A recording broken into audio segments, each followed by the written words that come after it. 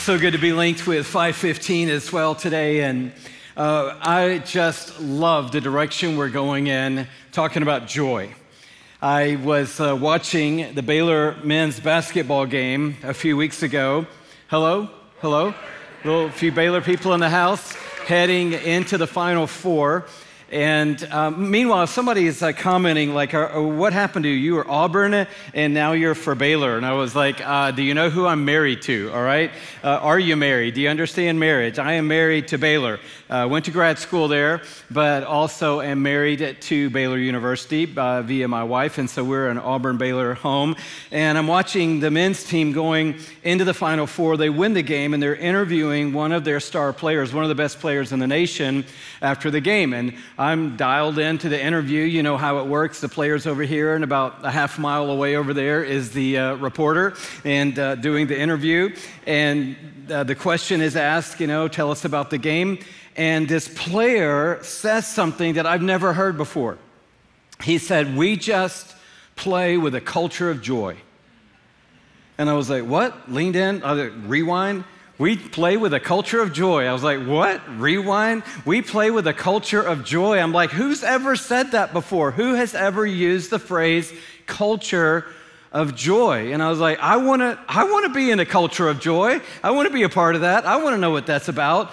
And so, of course, Baylor's in the finals. They're playing against Gonzaga, and they win the game. And at the end of the game, there's this big celebration, the confetti is going off, and now the stakes are a little bit higher. The interview is now with the coach, Scott Drew, and he says multiple times in his interview, this long 5-minute segment of many, many questions, we've just been playing all year with a culture of joy. And we've come through 3 weeks of COVID where we didn't play any games. We came back and we weren't in our best. That's when they lost that game to Kansas. But now they're kind of hit their stride. They win the national championship. They actually dominate. And he said it's all because of this culture of joy. We just like to play with the culture of joy. And I'm like, I want to be in your culture of joy. I want to join this culture, because I'm telling you, of all the words that I've heard in the last year, the one I've heard the least is the word joy. And I know right now we need joy in our lives. Even when you think about the church, we don't even use the word joy. The last time I heard the word joy in church was Christmas, when we sing joy to the world, the Lord is come. And then we kind of move on from joy after that point for the rest of the year. And when the world talks about joy, and oftentimes when the church talks about joy, we're talking more about happiness. Everybody is looking and searching for happiness. And the world knows this because that's how they're selling everything to me that they're selling me. I mean, there's never been an ad that sounded like this. You should rush out right now and get this new Sleep Number bed, because unlike any other mattress you've ever owned, it is guaranteed to make you miserable, incredibly sad, and irritable. No, the Sleep Number bed is going to turn you into an angel. I mean, it shows you like right then and there. There's Fred over there and Sarah over there, and he is sleeping like a baby, and she looks like she could not be happier. She's having the best dream of her life. It's like they have a big bubble over their heads with Z's just coming out of the bubble, and they are having the most blissful night of sleep in their lifetime.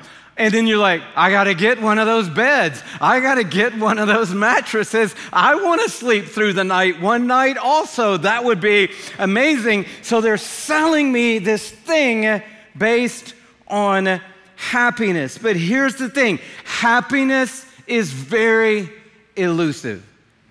In fact, I'm going to define it this way. It could be defined 100 different ways today. Happiness is an emotion in response to the current outcome. In other words, when your kid does what you want them to do, you're like, now that made me happy. And then they turn right around 5 minutes later and do the very thing you don't want them to do, and you're like, I'm not really happy anymore. happiness is elusive. As we're talking about basketball, any UCLA fan will tell you that happiness can be short-lived. Short, got it back, ties it with three. Gonzaga has time to do something. Sox for the win. Oh, yes! Unbelievable! Unbelievable! Perfect season remains on go. Are you?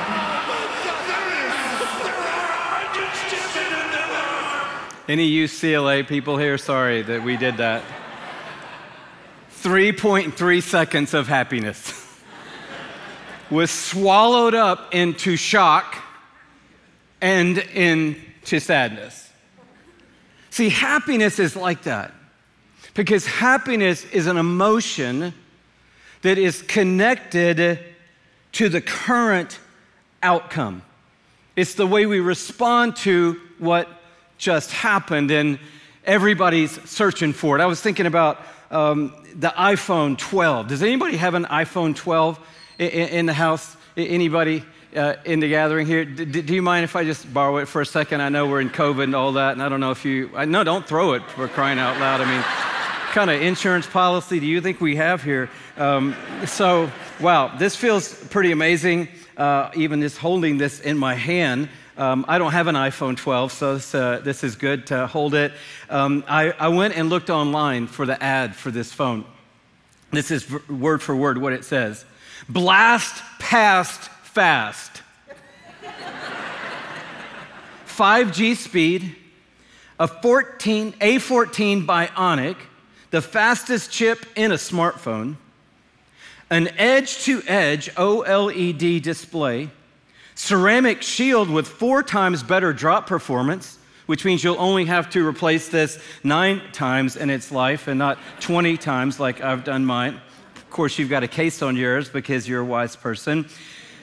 And night mode on every camera. iPhone 12 has it all in 2 perfect sizes. Who's ever done something perfect here? Can I just see a show of hands? These people are so amazing. They made this phone in 2 perfect sizes. Not, hey, it's in one perfect size and the other one's pretty good. It's like, no, both sizes are perfect.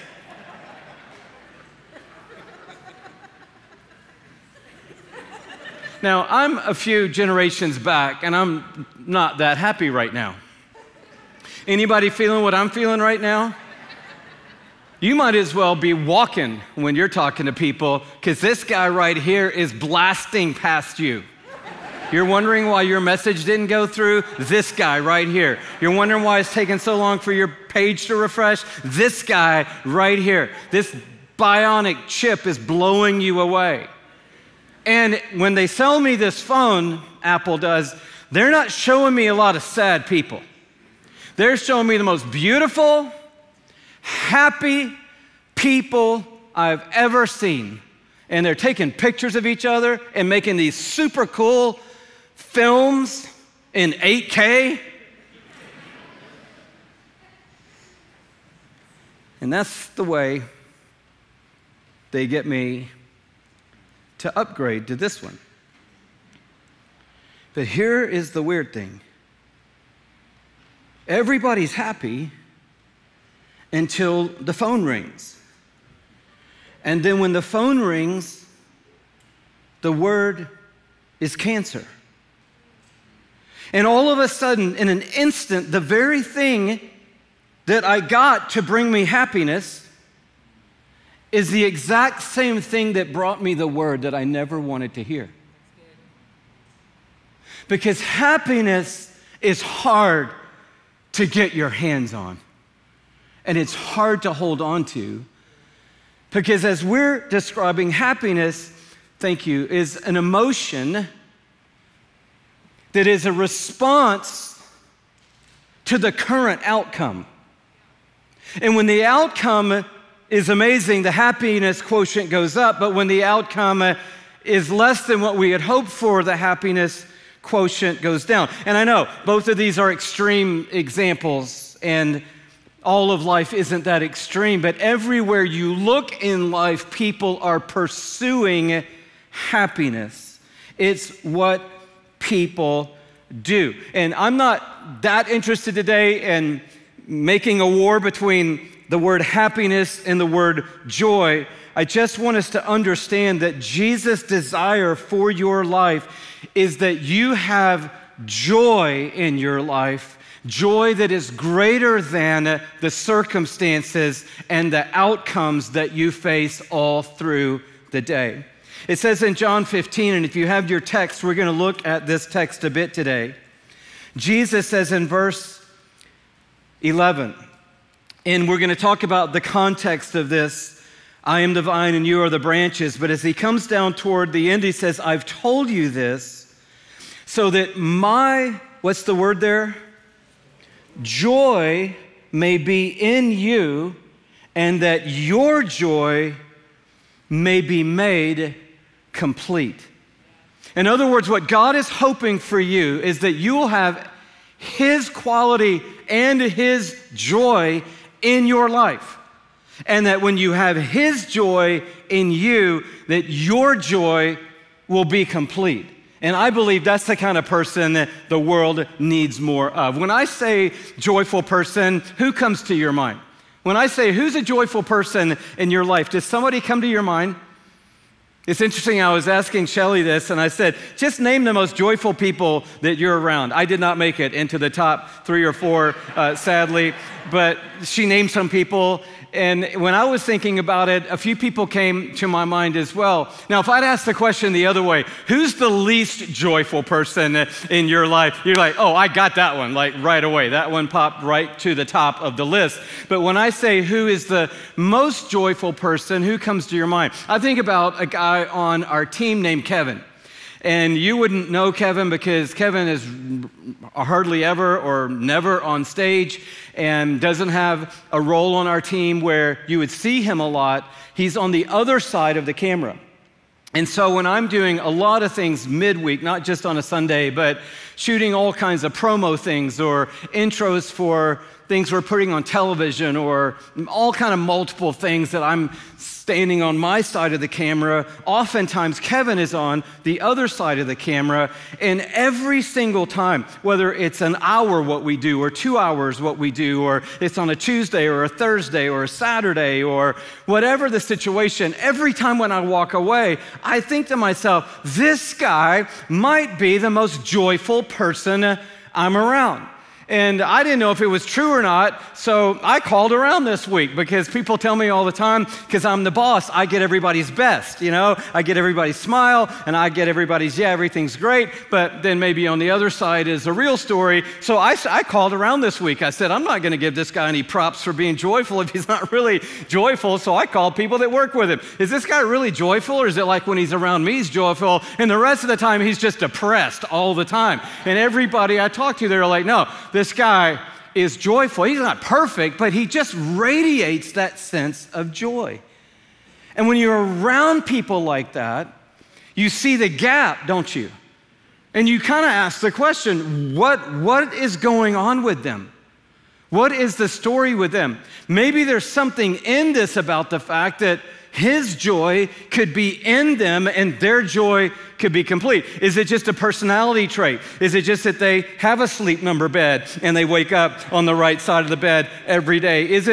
What is it that makes a person joyful? And Jesus is sort of giving us a clue when he leads us back to this passage, John 15.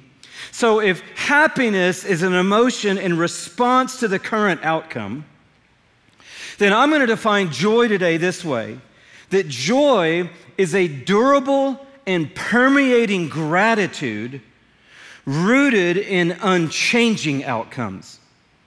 Not the current outcome, but unchanging outcomes. Now, as soon as I heard Jared Butler, who plays for Baylor and is the first person that I heard say culture of joy, say that phrase, I immediately thought, I want to preach on this, and I want to start preaching on it this coming Sunday. So we had a whole series that we were launching this week. It's going to take us for a few weeks that we're still going to do a little bit later. But right in the middle of this culture of joy thing, I said, no, this is what the world needs right now. So we just shifted gears, parked that series for a minute, and started working on a brand new series about 4 days ago.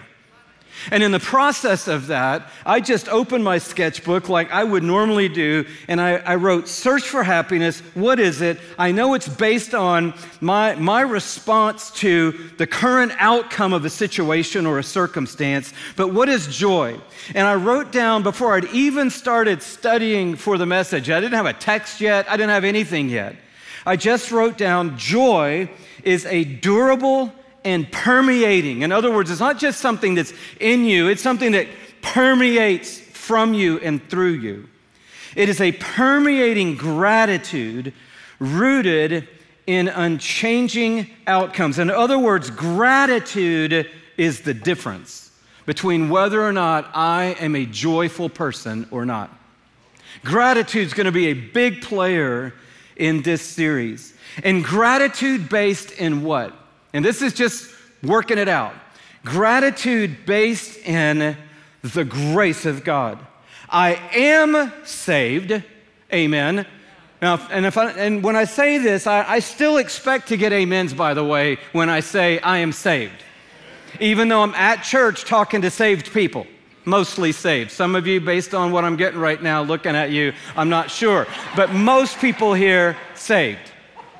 So when I say I'm saved, that's still a big deal. That's still a real big deal. So I have been brought from death to life by the cross and the empty tomb. But that's not all that's true about me. That's an unchanging condition, by the way. That is not going to be affected by a phone call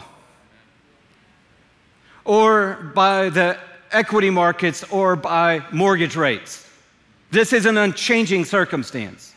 But I have a second unchanging circumstance of grace called future grace, meaning I am going to be seated with Christ in heaven forever.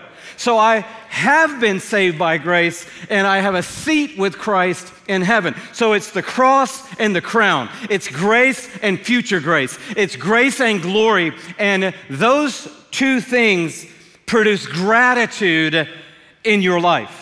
And that gratitude that they produce permeates from your life. Now, that all was sounding good, but then, as it turns out, it was true.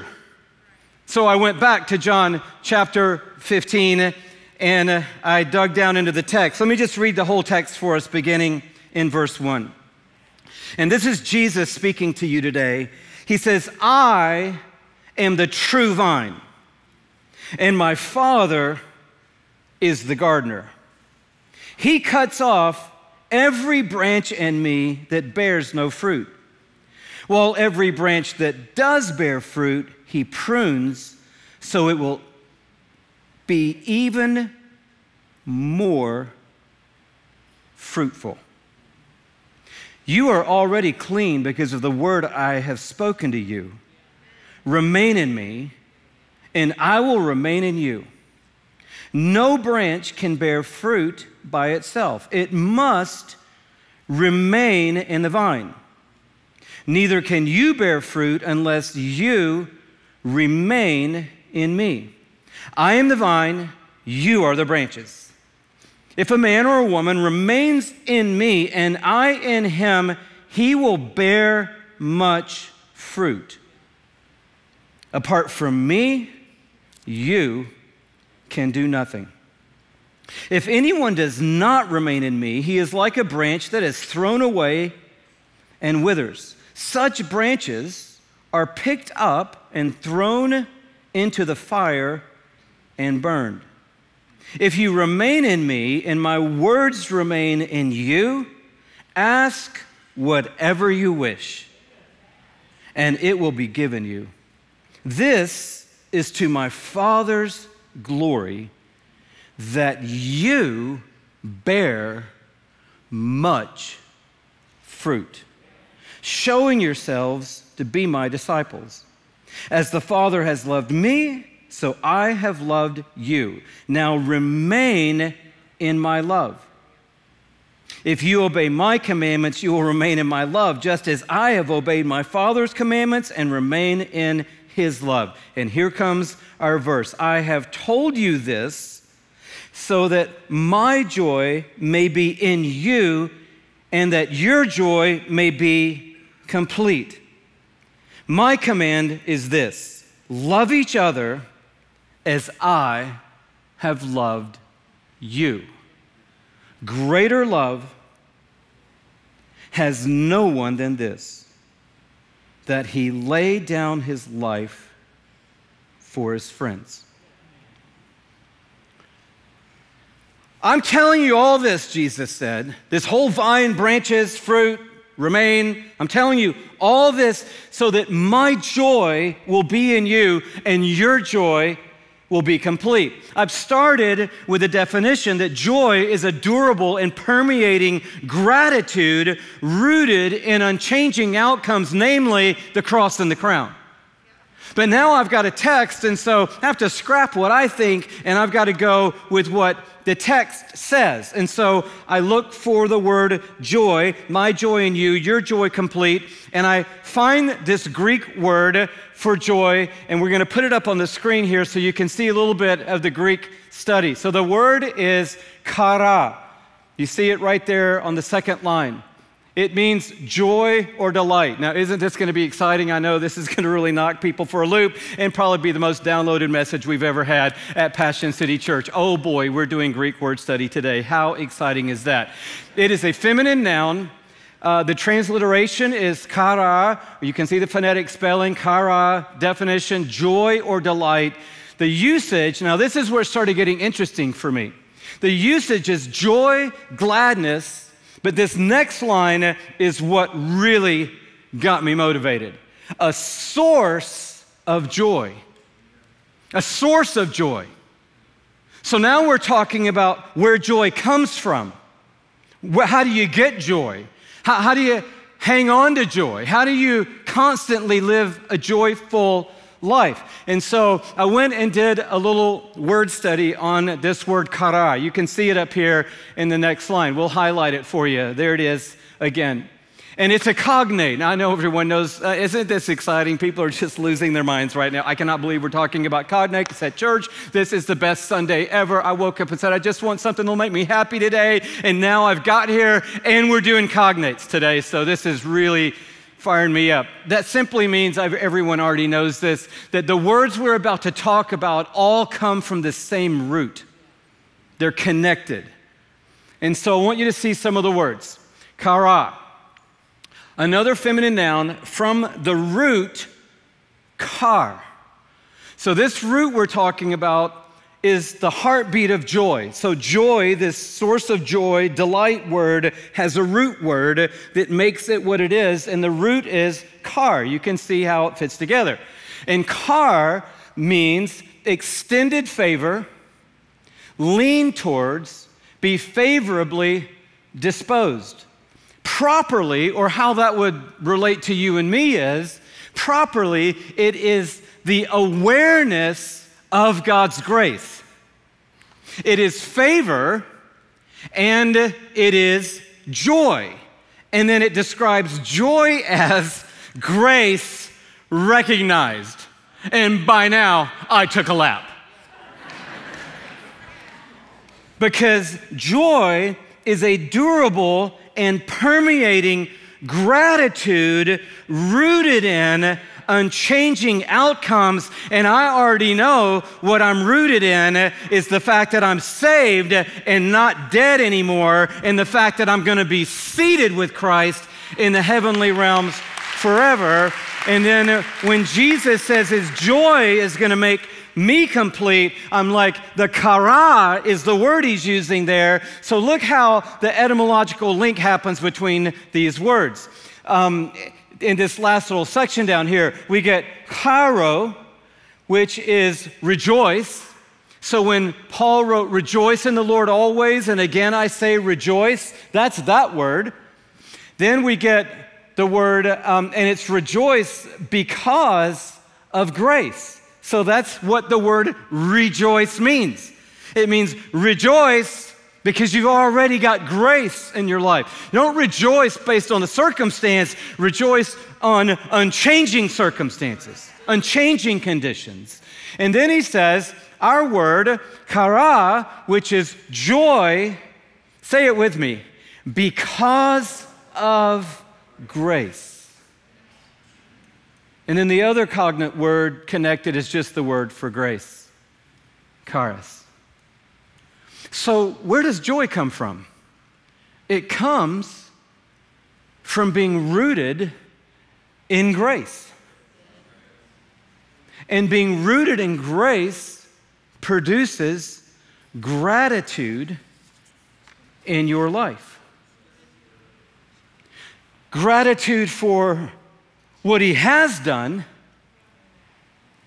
which is unchanging, and gratitude for where you're going with him. Knowing that no matter what circumstances come in the middle, I'm still saved and I'm still going to be seated. And that's why when Jesus is being referred to in Hebrews 12:2, it says, for the joy set before him. What Greek word do you think is in there for joy right there? Kara.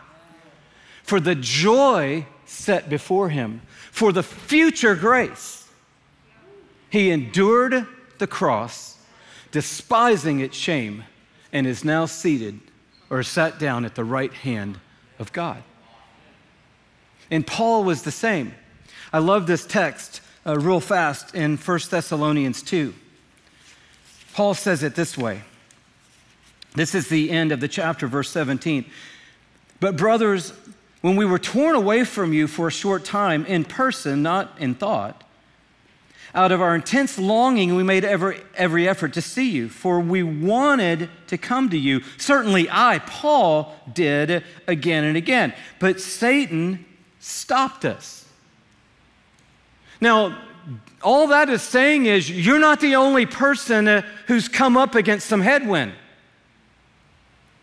You're not the only person who faced opposition or had people get in the way of your plans or dreams. Paul is saying, I wanted to come to you guys. I wanted to visit you. I wanted to get there, but we don't know the circumstance or how this played out. But something kept preventing him from getting there. But he wants them to know how much he loves them. And I want you to see how he says it in the next phrase. And we see this in a lot of Paul's letters to the churches that he's planted. For what is our hope? What is our joy, or the crown in which we will glory in the presence of our Lord Jesus when he comes? Is it not you? Indeed, you are our glory and our joy. You are our kara. In other words, heaven for me, the joy of heaven isn't that I'm not in hell and Jesus is building a custom-built house for me. The joy in heaven is that you are going to be in heaven, the one I invested in, poured into, raised up, trained, discipled, encouraged, prayed for, and believed in, that you're going to make it into the future glory. And that is actually my joy, is you being in the future glory. So all of this is coming together in a powerful way and is showing us that when people aren't happy, it's normally related to the circumstance that they don't like. But when people aren't joyful, it's because they forgot to be grateful for the condition that they're already in Christ.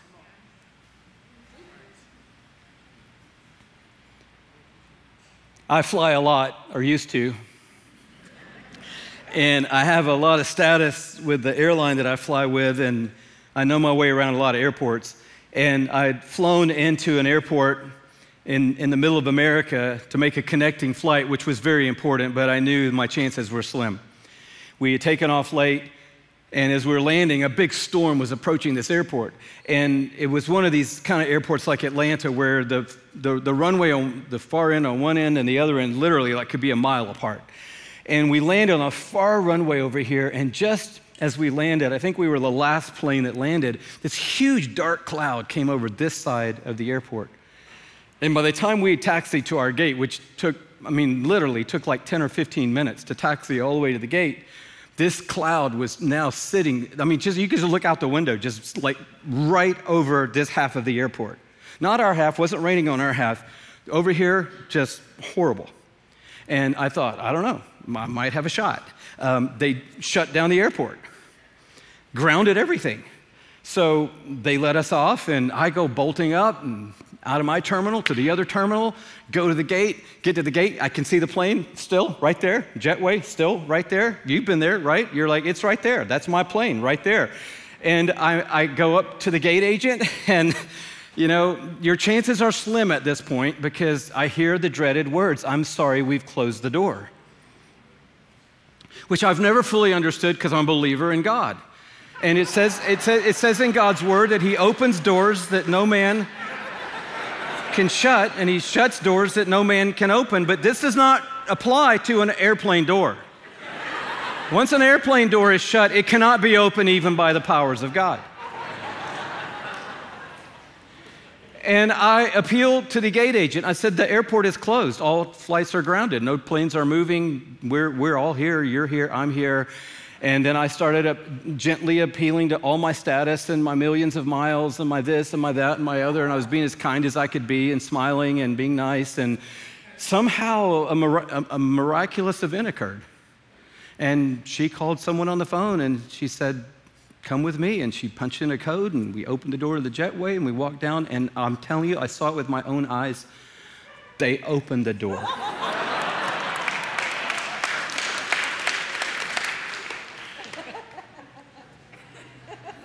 And I walked on and got the only empty seat. I'd been upgraded, right there, waiting for me. Sat down, they closed the door, and a nice person came down the aisle and said, could I get you a beverage? I said, of course, I'll have a Fresca, thank you. Got a Fresca. Gentleman next to me is having a beverage. He's happy. I'm happy. He's watching his monitor. Miraculously, you can watch live television or 100 different movies while being served. We're both happy. Until we sat there for 47 more minutes. And he was no longer happy, but rather was showing everyone on his new phone the weather pattern that was sitting over the airport. He said, look, he's showing everyone. The dot, it's literally right over the top of us. It's like just sitting right on top of us right now. And I was grateful. And I just quietly said, thank you, Lord, for that cloud. Because that's how I'm going to have the next 3 things that needed to happen in my world happen today.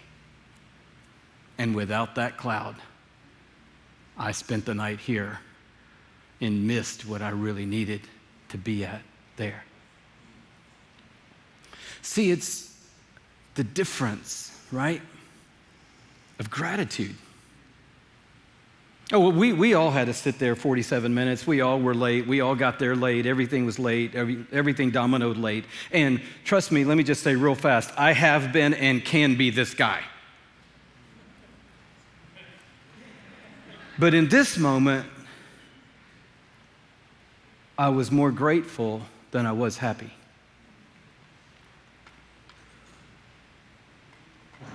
So how does that happen? How do we get there? Super fast, right out of this text. I want to give you a few things. Number 1, you get there by understanding that Jesus is the source of joy.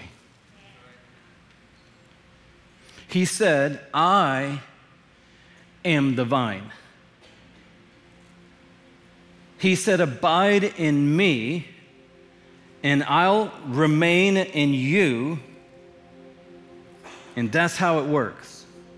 So you see this picture in your mind, right? And you understand what a vineyard looks like, and you know that down the trellis goes the vine with the branches, but you also know every so often it goes down into that big, thick root. And he says, that root coming up is me, and the source coming up is me. The sap of the Holy Spirit is carrying the life of Jesus Christ down the vine and into the branches. And there's going to be no joy in your branch unless Jesus is flowing in you.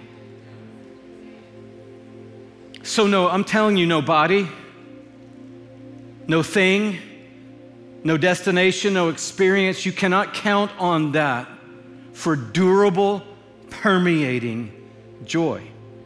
Joy is found in Jesus. And the fruit, Galatians 5, the fruit is the result of the root. And what is the fruit of the Spirit? Love, joy. What do you think is the Greek word in Galatians 5 for joy? Chara. Love, joy, peace, patience, kindness, gentleness, faithfulness. Anybody want to keep going with me? Anybody want to keep going? Got two more.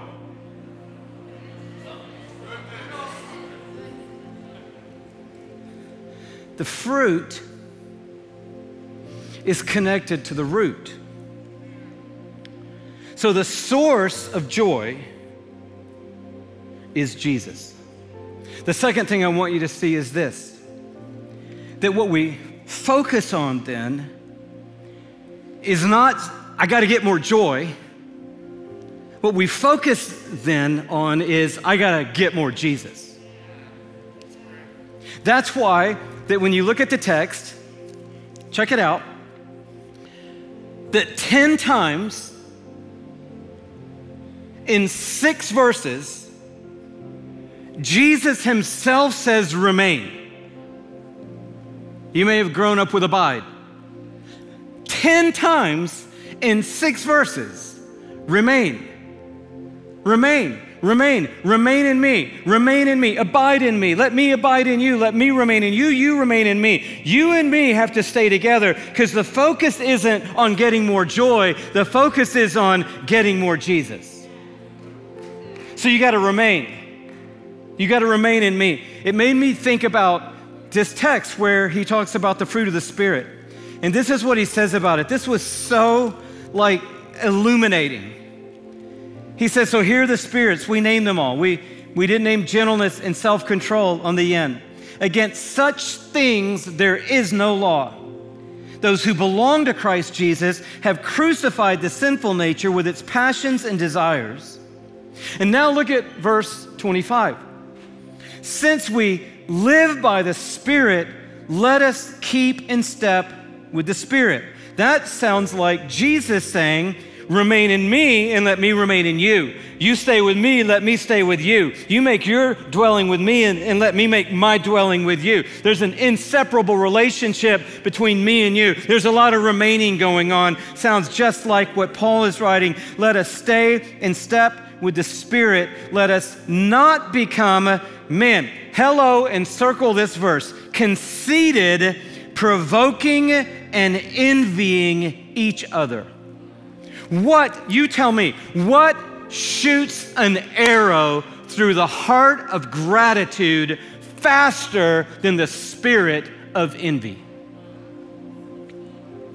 If you want to just take big shears and chop off the bunch of the grapes of the fruit of the Spirit of God in your life, make it about you and envy what God has done for somebody else. And you are just cutting off the fruit, if there was any there in the first place, because you forgot, I am saved and alive, and I am going to be seated with Christ, and I don't need anything else but that to give me a sense of gratitude. And if God blessed you, then God bless you. If God promoted you, then God bless you. If God has favored you, then God bless you. I am raised and I am gonna be seated, and that is enough for me today to be grateful in Him. And my goal today is not more joy, my goal is Jesus.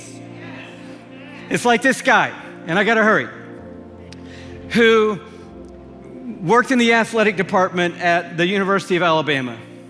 Forgive me, Lord, for saying that in the middle of such an amazing sermon. And when we traveled there as Auburn football, we would arrive early, like 3 hours before the game. And this person is a friend of mine, friend of passion. And so we're standing in the end zone, and he walks up and we're chatting. He says, "Hey, we've just finished the new addition up here. You want to walk up and see it?" And I'm like, "I have a few minutes." And so we take off, and I've never gone anywhere with this guy before. I've only known him in passing. And we start walking up the tunnel off the field, and then down this hallway into an elevator, and we get in the elevator and we go up, and then we're walking around a concourse now, and we end up like all the way down there, like a quarter of a mile from where we started at the end zone down here. And the whole, I'm just like, this is amazing. I could not keep up with this guy. He's my age or older. He's not that much taller than me. But I mean, it was all I could do not to break into a sprint to keep up with this guy. And so we end up seeing the stuff. He showed me the deal. We get back down. And so 2 years later, we show up again at the stadium. And now they've finished a new addition, a place where he wants us to actually host a passion worship night, which we did. And he says, "I want to take you up here and show you this place." And I'm like, "Okay, we going up there today? I'm going ahead of you."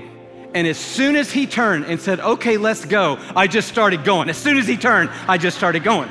And when we went up the thing, I was going. And when we got to the elevator, I was like, "I'm going to this elevator." And I'm watching his feet the whole time, and and I'm like, okay, I can do, I'm just like, I will do. They could have been handing out stacks of free money on tables. I wouldn't have even known it. I never took my eyes off this guy's feet.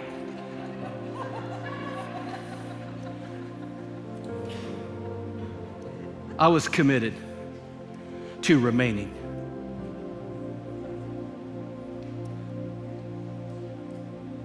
However fast he was going, I was going.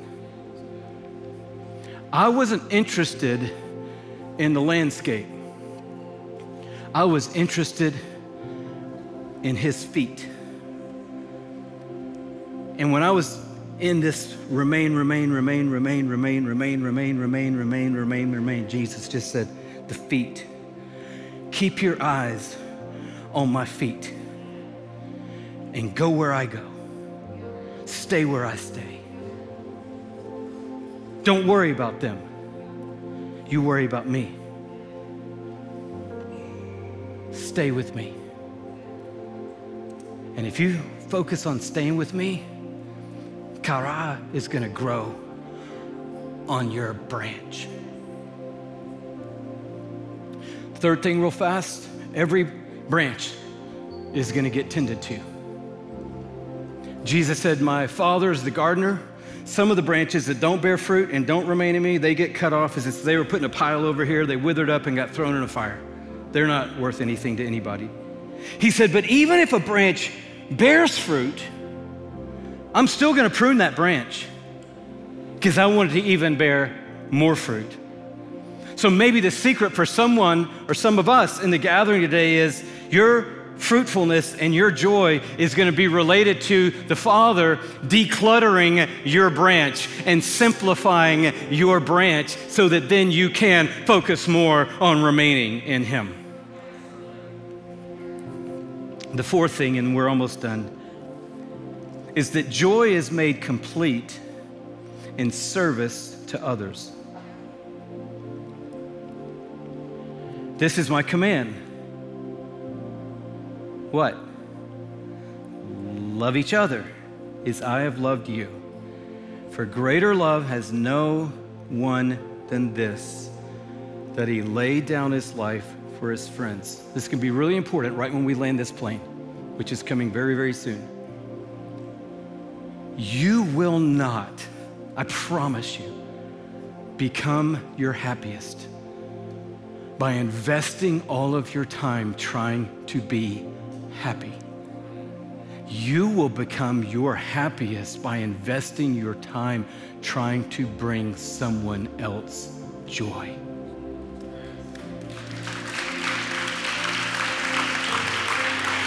It's right there. This is why I told you these things, that my joy would be in you and your joy would be complete. And then the last thing is this, that joy is a process. You can get happiness overnight. Crazily, they say that we look at our screens for 3 hours every day. How nuts is that? And some of us are like, oh, I don't know if that's true or not. I guarantee you, I looked at the Mastered app for 3 hours yesterday. I was watching my guy, Charles Schwartzel, and I was watching every shot. They say we look at our screen for 3 hours and that we touch it 2,600 times a day. Every touch. You know what we're hoping for? Tell me. Happiness. And a bunch of the touches, we get it. And it's called dopamine. Interestingly, if you shorten the word, it's called dope.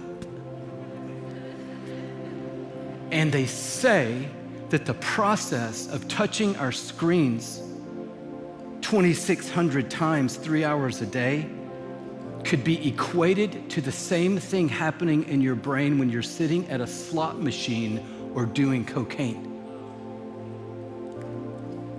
And digital platformers know this. So in our hand, it's this instantaneous hits, right? Lots of them. Ooh, look at that cool pair of sandals. Ooh, look at that purse. Oh, look at that workout thing. Oh, look at what the market just did. Oh, look, I got an email back from them about whatever. All those hits. Instant. But the process of this is making the world more anxious and more depressed. Not more kara and permeating with joy. This is an instant. This is a process. So nobody today, as a result of this talk, is going to go out of here and be more joyful. That's kind of the downside of this talk. But you could commit to the process, because vineyard making is a process. Vine dressing is a process. And it takes a minute.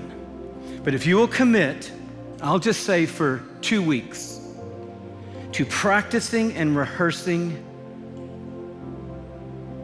the root, which is time with Jesus.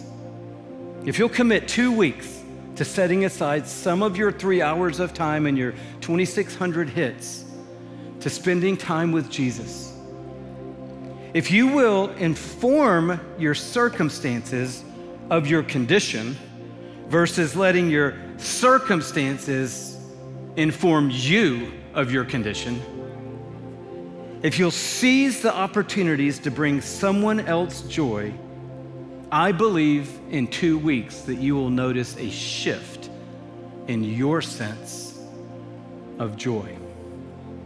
And God wants you to be full of joy. So when Baylor won the national championship and they beat undefeated Gonzaga, and now it's not Jared Butler or Maceo Teague or another of their players who's doing the interview. It's Scott Drew, the coach, and it's a back and forth. It's 5 or 10 minutes worth of him talking about this culture of joy. We're playing with a culture of joy, and then he just says it. And when he says it, I'm just sitting there and I'm like, this is unbelievable. A, you've all just knelt down on the court in front of your bench after you won this championship and prayed, as you've done at every game. And I don't know what was going on in there, but that was cool. But now he just said it. He said, so we're just carrying this culture of joy. And you know, joy is Jesus, others, and you.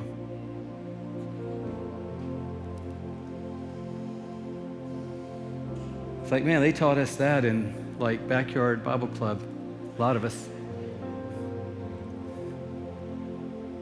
But man, the world got in there, didn't it?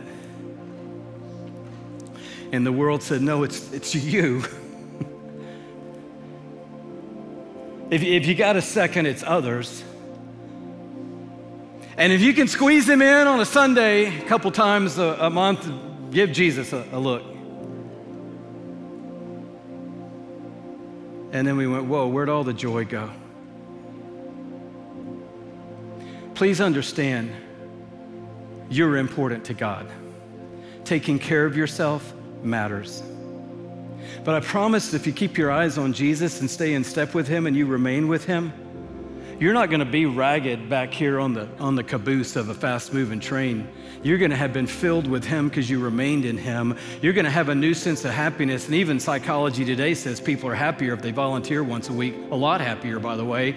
So you're going to be doing pretty good if you're putting others in front of yourself. And then back here on the back, you're going to notice fruit on you that maybe you haven't noticed before, because it was Jesus, others, and you, a culture of joy. I want to start a culture of joy. I want to live in a culture of joy. I want to be a part of a church that is a culture of joy. I want to say yes to joy.